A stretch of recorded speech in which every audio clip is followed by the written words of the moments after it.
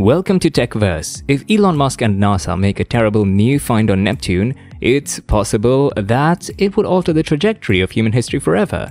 Known across the globe as the National Aeronautics and Space Administration, NASA, it's one of the most well-known federal organizations in the United States. Many of America's most memorable moments have been made possible as a result of the research and achievements of the group.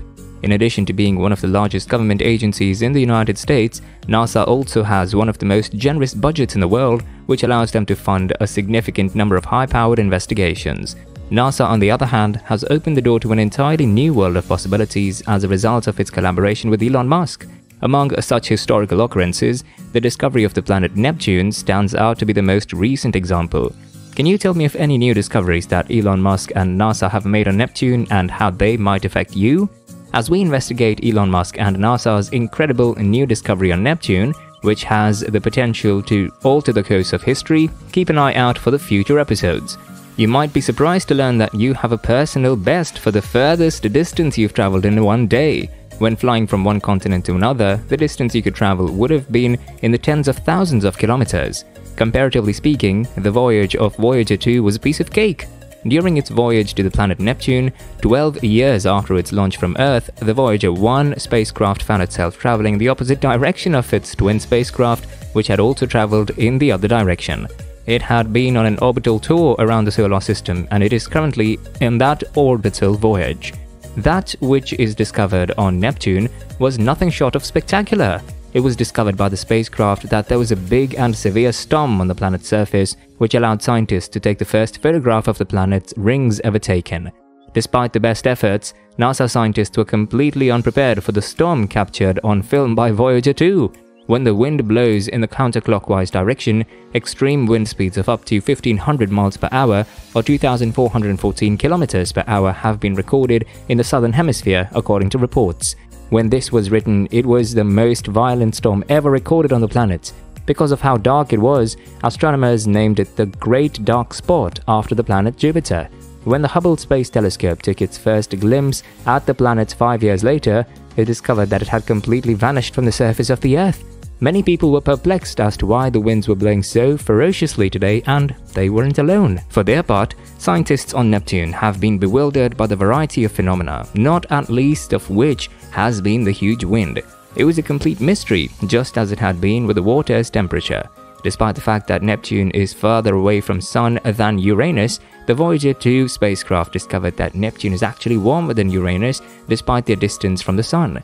When it comes to space travel, traditional knowledge says that the farther you get away from the Sun, the colder it gets. This belief turned out to be wrong. When compared to the planet Uranus, the planet Neptune has a higher temperature.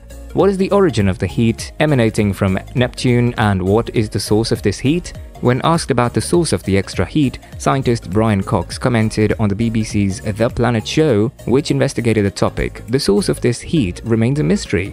The Planet's program was one of the several that investigated the matter. The other question, which proved to be significantly more difficult to answer, was whether or not a link could be established between the two characteristics that were present: strong wind and high temperature.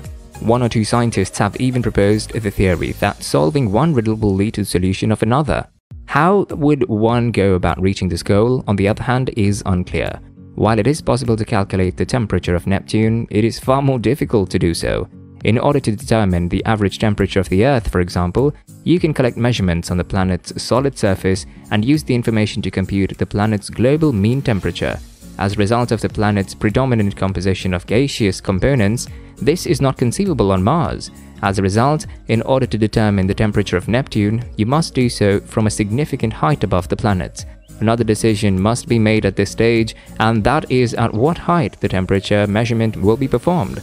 In the end, it turns out that the Voyager 2's temperature reading was incorrect after all. It should go without saying that the temperature was measured from the highest stratum.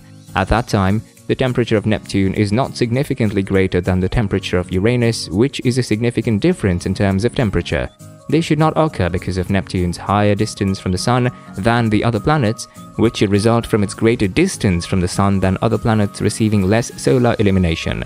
Neptune and Earth have similar temperatures, which gives the appearance that Neptune is warmer than Earth in terms of the amount of heat it emits, in contrast to the amount of heat it absorbs from the Sun, indicating that it's a gaseous planet. According to Anthony Del Genio of the NASA Goddard Institute for Space Studies, observations from the Voyager spacecraft show that Neptune generates more than twice as much heat as it takes from the Sun, whereas Uranus does not. Neptune is the only planet that generates more heat than it takes from the Sun.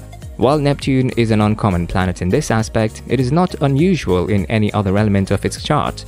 To be honest, Uranus is unique in this sense because other planets such as Jupiter and Saturn also generate more heat than they absorb from the Sun, giving the impression that Uranus is out of place. The fact that Jupiter is the warmest of the gas giants, followed by Saturn and then Neptune, has already been studied in detail.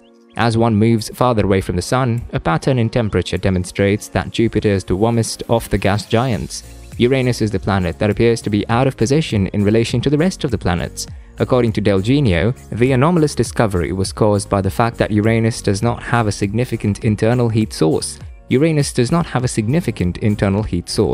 The fact that Uranus does not have a large internal heat source, however, explains this anomalous conclusion, according to the astronomer. Consequently, Neptune is seeking to raise its temperature to that of Uranus, even though the latter is unable to generate any additional heat other than that obtained from the Sun.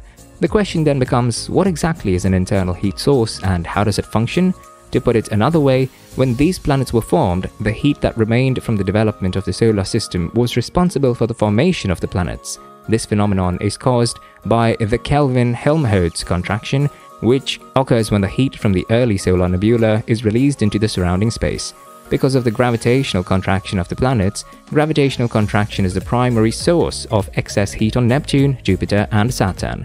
This occurs as a result of the planets' gravitational contraction.